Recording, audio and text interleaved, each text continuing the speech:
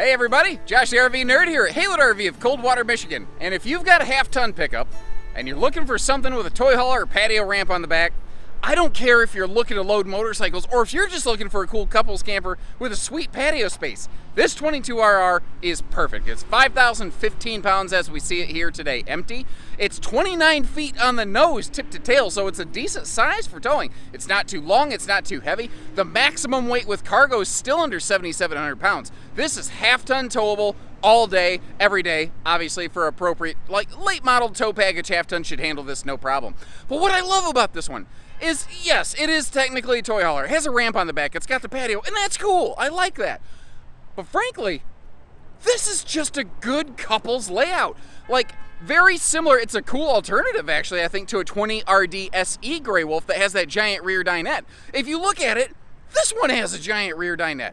But it also has the ability to have a monster guest sleeper. You can open it up into that big patio space. It's a no-slide camper that becomes, I don't know, like 35 foot long when you get to your destination. You don't even have to throw a motorcycle or something in the back of this to want this layout. That's what I think is so cool about this one.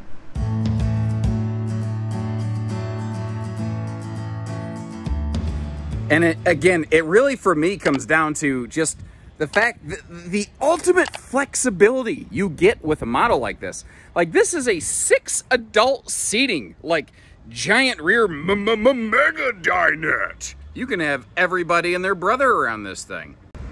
Or not. That's, again, you can do whatever you want to do with this. Both of these benches fold up, they can get out of the way. We're going to see this in like loading road mode. In a few minutes here, we'll see them totally out of the way. But what I like is that you can use one or both benches. You can do whatever you want. This bench over here organically faces right over toward that entertainment center area right there. I don't think this is primarily like, we're going to go camping, we're going to sit in the thing the whole time, and we're going to watch TV. Like, that's not how this floor plan right here really strikes me. I suppose you definitely could, but, you know, that's really up to the individual here. Now, what we're looking at over here, these are all sealed edge pressed membrane countertops through the entire RV. And I don't want to miss this. There is an extra pocket of cargo space up here over on the driver's side. Very handy spot right there. I think that's really conducive to like helmets and whatnot. These are 6.5 foot tall inside, so walking around I'm going to be okay. You'll see in the shower, it's a little tight, but the skylight lets it work. Speaking of skylights, over there in the kitchen, you've got one with that, you know, shade, and you've got a standard 15,000 BTU air conditioner up there, and it is centralized. This does not have heating in the floor, so that you don't have to worry about like driving over the vents or turning them into a foot meat slicer or anything like that, as people sometimes call them. You see that's a 12-volt DC compressor fridge. Cherokee's been doing that for a couple of years now, and I've been, you know, real glad to see that. And you see the backsplash behind the stove is it magnets in place. It's fully removable. Now, I put it just kind of below that skirted stainless sink on top of that area right there where you could use for like wastebasket storage. That's certainly not what you have to do with it. You could use it for a number of different things. You could use it as like a serving tray, a cutting board, or my wife says she could use it to adjust my attitude. The possibilities are practically endless. Another thing I want to mention here is Cherokee's factory standard converter is actually lithium capable, which is very cool. A lot of people don't realize that you can't just hot swap every battery onto every RV. Some converters will only give a lithium battery like up to 80% charge, and you don't have that issue here. And how about this? Look at the window coverage on this thing. And remember, we do have that wide open patio space behind us. So, I mean, depending on what you're doing with it, man, you've got just some absolutely awesome coverage and airflow. The breeze rolling through this thing right now is something I'm really appreciating because it is hot in here. The power outlet's over there by the kitchen. Now, your kitchen prep space, especially when the sink and the stove are in action, it's definitely limited. This isn't like a campsite chef's dream RV. This is a smaller half-ton towable, super flexible thing. Maybe eat at the campfire. Maybe you go out to eat a couple times and you like to explore the local destinations. Do you guys do that? Like, what, actually, tell me, what is it you prefer to do? Do you prefer to eat at your site? Do you bring your food with you? Or do you like to use the opportunity to check out the local eateries? I'll tell you, I do a real good mix of both. Now you can see our bathroom's right by the entry door. Keep that logged in the old memory banks. When we close this thing up and we look at it in road mode, even though it doesn't have slides, we're still going to take a little travel view of this thing. Remember that your bathroom up here, your master bedroom, always very quick and easy to access. And this is something, you know, I call this Cherokee doing Rockwood things. That extra large vent fan up there letting in that nice airflow. And this is a big medicine cabinet. There's a big sink in there. I mentioned how in this size of camper, my head is definitely up in that skylight. I am all up in that bubble. It is a larger radius shower though, so I personally have good elbow room. I know that that's one of those things that really varies from individual to individual. Also, keep in mind little things like this. Like there's good space around this toilet. But if you really are like, oh man, I can't believe, like I gotta have porcelain, I'm not going to do a plastic toilet. Usually, with very few exceptions, that's a thing that we can swap out for you here at Haylett RV pretty easily. So if that's the only thing this RV is not doing, give us a call and let's see what we can work out.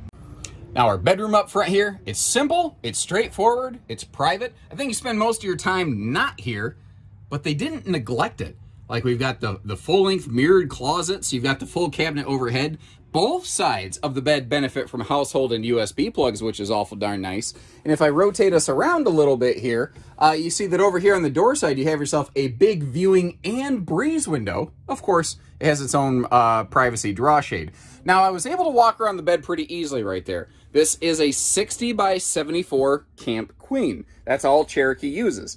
They do leave room here. You could go to a true queen. It's going to get awful tight near that wall. It's not going to touch the wall, but it's going to get awful darn close. I try to point that stuff out because I know that is such a big time like shopping factor for people. And let me answer this. A lot of people ask, why are these doors slotted up here? There actually could be several reasons for it. In a lot of RVs, it actually has to do with the air return system on the air conditioner.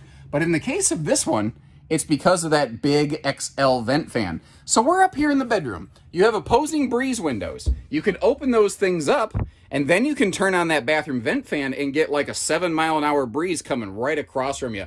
And in those cool evening breezes, oh, that is the best sleeping weather ever.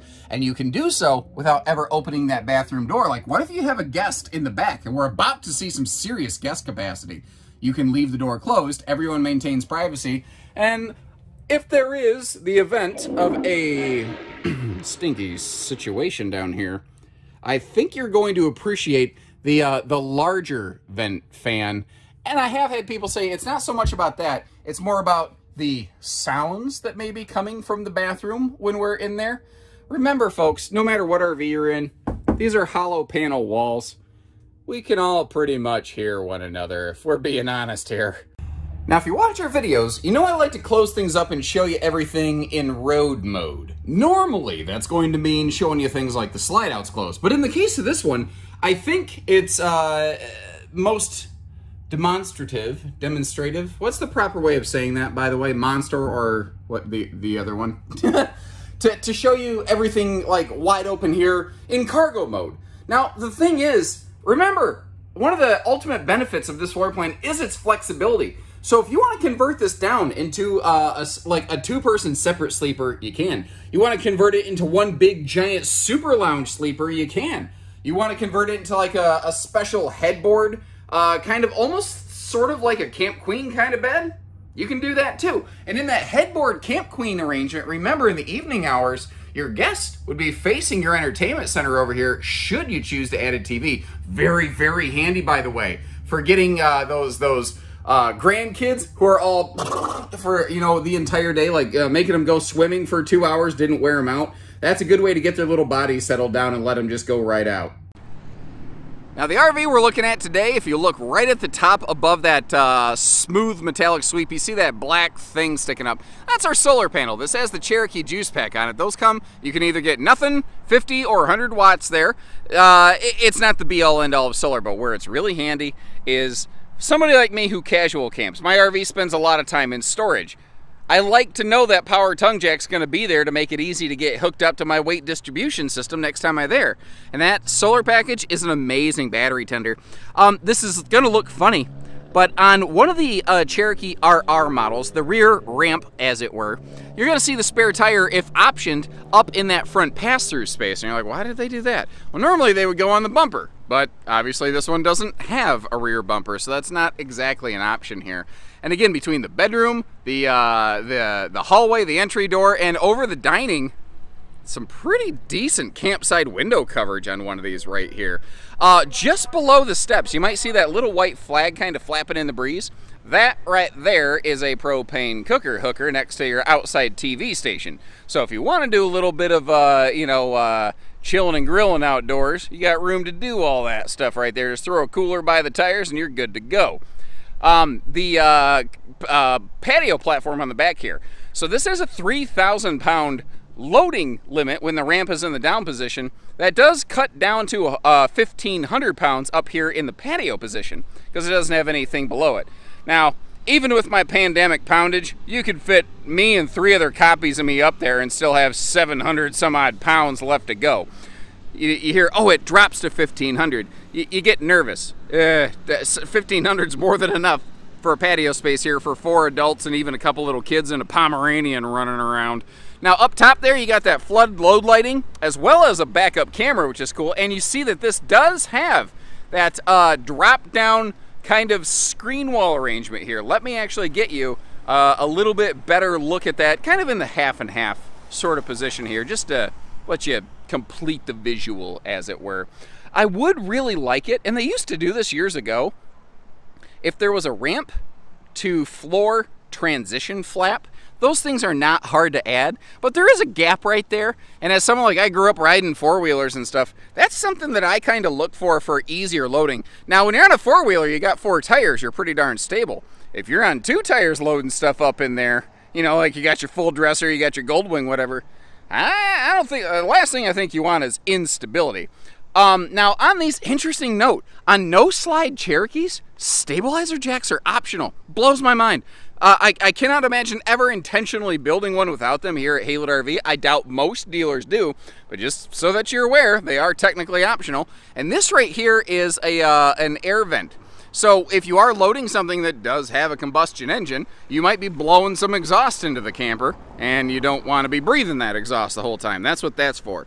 Now, this is perfect right down here. Take a look at this. First of all, it's great because, remember, we have limited outside storage on one of these under that bed area. So the sewer hose caddy is awesome. They put those on all the RR models. But are you noticing that adjustable suspension hanger? If you want a little extra ground clearance on this, you can do that. And if you're noticing, there is room here. If you wanted to go to a little bit bigger tire package, you could also do that. Now, in front of the axle space is where all the tanks are located.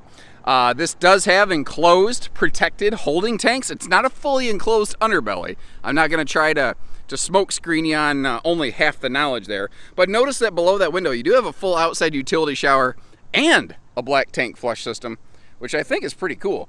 And of course, this model is available also in the black label package, which will give us that gorgeous high gloss fiberglass skin, the frameless windows, and a whole bunch of other things. When we get one of those for you, we'll leave a link for you in the video description so you can check out one of those at any time. And as always, if you'd like to learn a little bit more, like I keep a link in the video description for pricing and availability. You can check all of that at home. You never have to call. Whether you're serious or curious, it's right there for you. So when you're ready, we're ready.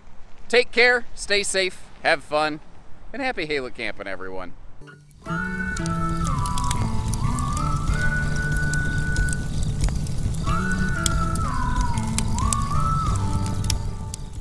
Giant rear mega dinette.